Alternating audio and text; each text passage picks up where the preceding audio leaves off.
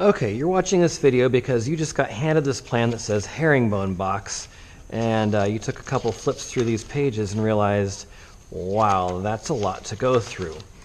Okay, so I'm going to break this down into a couple of different video segments, and we're going to walk you through the construction of this box. I'm not necessarily going to solve every problem for you, but we're going to go through a lot of it together. Okay, and the first thing I notice when I look at this, there's a lot going on here. It's not just four sides of a box, a top and a bottom. We've got this thing right here that's called a herringbone pattern that makes that V right there. And then we also have these miter keys that we've put in to reinforce those corner joints. But notice those are also at an angle. I decided to throw that in just to keep it interesting. And then we've got some shaping to do here. Looking at the inside of the box, when you look at this piece here, just one piece, one side piece has a lot of cuts on it. You've got this top rabbet here, you've got a dado cut here for the bottom panel, and you also have this little cutout here that's so the box can open. What I'm going to do actually before we start, because of this assembly being somewhat complex, I'm actually going to get just a piece of scrap wood and we're going to work through the carcase construction. The carcase is the four sides that make the box. We're going to do that just with scrap. We're going to do every step with scrap wood first, and then we're going to transition to this just so you can see the different steps. Okay, so right off the bat, I know when I'm looking at my dimensions, I'm going to flip around here until I find one I like. Here we go. Page 1 has the length of the box is 9 inches by 5.5 inches, and I need the height, which is going to be right here, 3 3/8. Okay, so let's see here, 9 plus 5, that's 14, 15, so I need something at least 15 inches long. That'll do with some extra. And 3 3/8, and you can see where this has been glued together. We're going to work around those glue pieces, and I've got 3.5 there, and just about 3.5 there.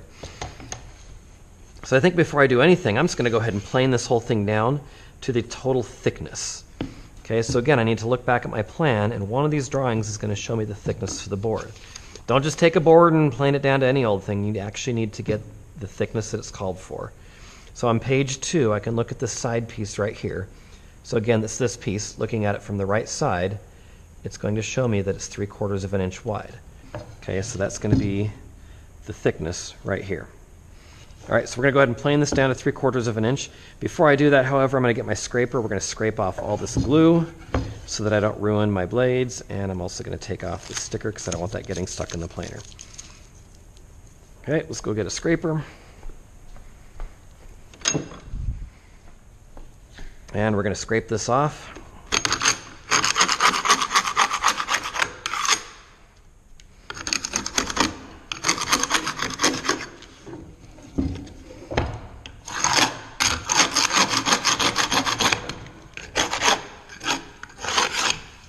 Okay, when I go to the planer, I'm also going to take my combination square with me, and I'm going to set this so that the shoulder is right at an inch mark, and I'm going to use this to check my thickness every pass through the planer. So right now we are just over 7/8 of an inch. All right, so I've got my measuring tool, got my board. I'm going to turn Jeffrey on. And to the planer we go.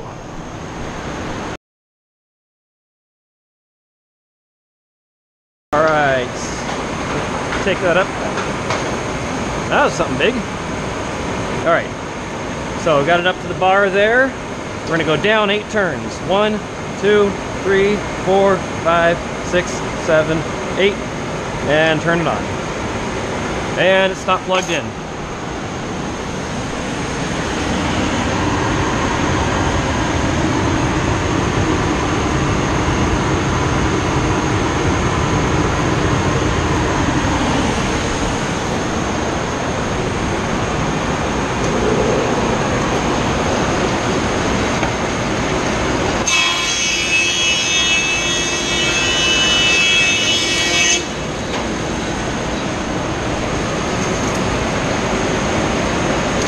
Okay, we're going to alternate sides, half a turn.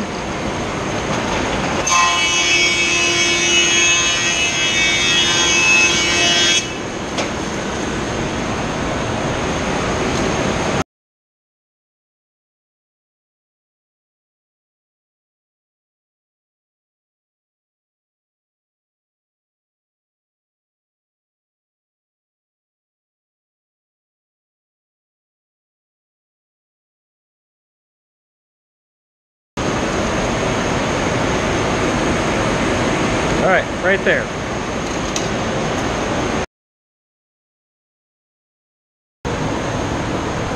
All right, now we need the joiner to make a couple passes there. Look at that.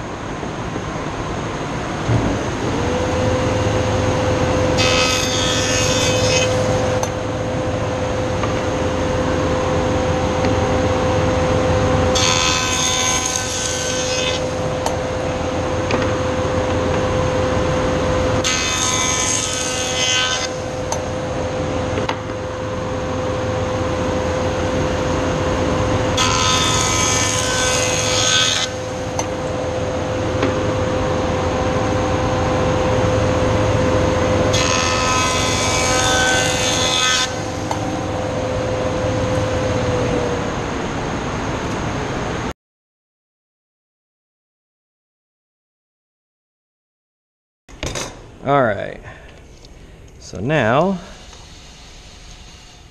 we've actually cut a little bit past that line. I think for what we're doing, we're going to leave that glue joint in because this is just a practice piece. Okay, so now I've got three sides that are square, a face, and an edge. We're going to put this up against the table saw fence. Cut 3 3/8. Double check my measurement here. 3 3/8 right there on the fence, and we'll have our two side pieces to work from.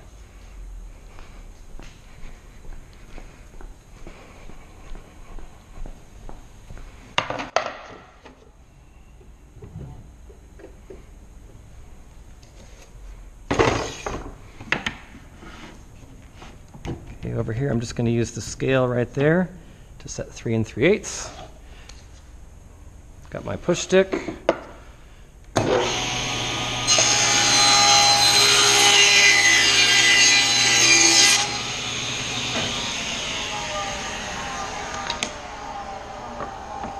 Okay, and I want to work around this right here. I don't want those splits in my final product. So we're going to just kind of guess on this part.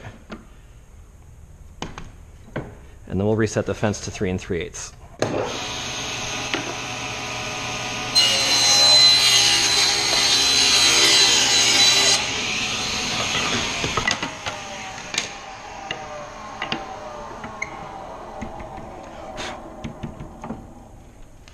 Yikes, I hope I left myself enough. All right, and I did not leave myself enough.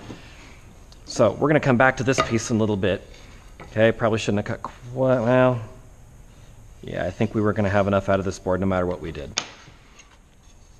Okay, so we're going to put these, this is going to go on my burn pile, this we can put in red oak and somebody else can use.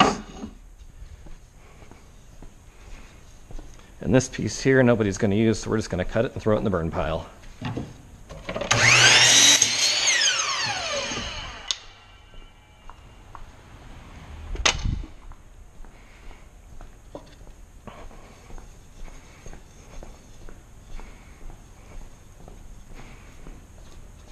Okay, so normally I'd have all 4 of my pieces cut, but we're going to go ahead and start with this one right here. Okay, so I'm looking back at my drawing. We're going to make a front and a side piece. And notice there's 2 sets of dimensions. This is showing the lid dimensions. This is showing corner to corner is 9 inches and 5.5 inches. Okay, and we're going to take, I got that little chunk right there, and I've got some snipe from the planer right there, so I'm just going to make a mark right here.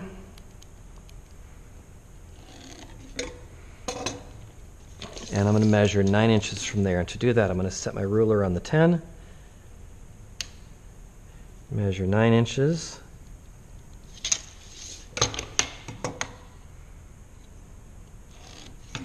Okay, and this will be the face of it. This will be the outside edge.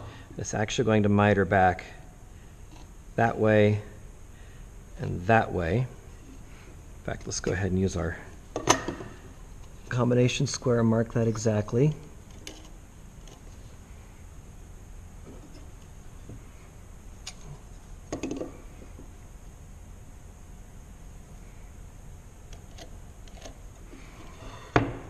Okay, and I'm going to leave myself a little bit of room for a kerf. And the second one will be 5.5 inches. So 2 by 10 right on the line there, go to 5.5 or 15.5, depending on how you read it.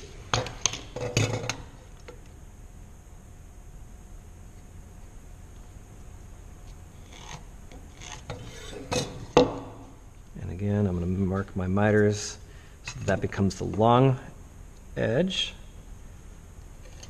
There, and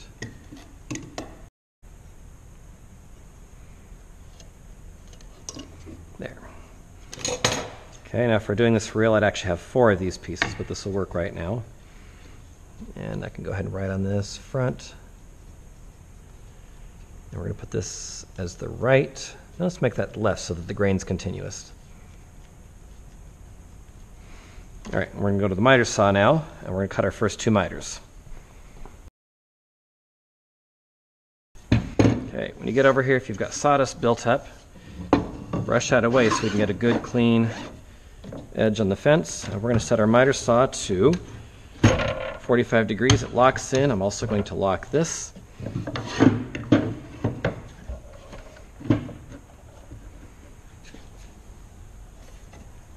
I always like to hold back just a little bit on the first cut.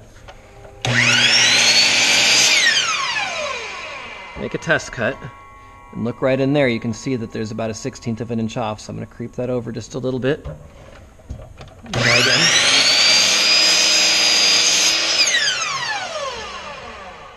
Now something doesn't look right. See how it's not following that line? I'm going to double check. Make sure my bevel's locked in at 0 degrees. We're going to try that one more time.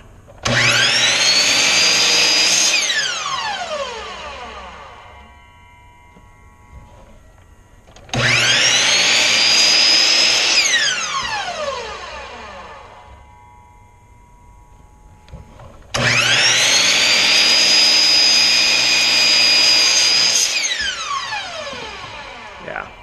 So that bevel was just a little bit off. That's why it's good to draw a line. Don't trust the machine. Okay, now we're going to flip the miter the other way.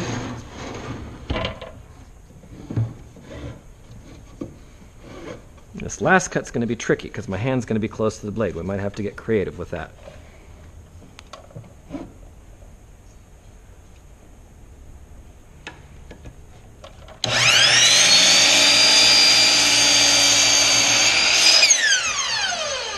There's one piece.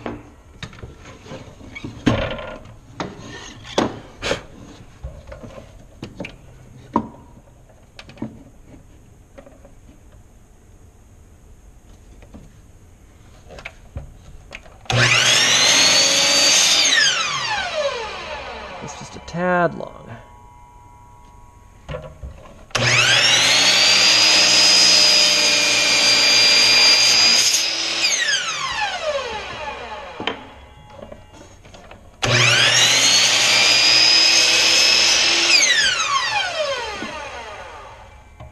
We can actually flip this over this way. Got good fence contact.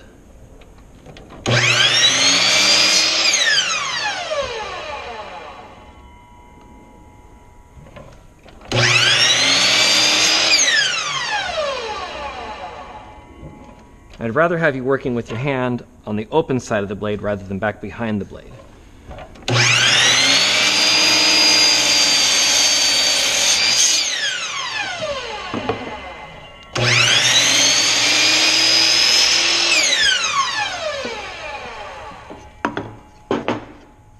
Now, I don't know if you noticed or not, but this actually fell just a little bit. There's actually a little bit of a bump in here. We need to replace these pieces and figure out what's going on in there.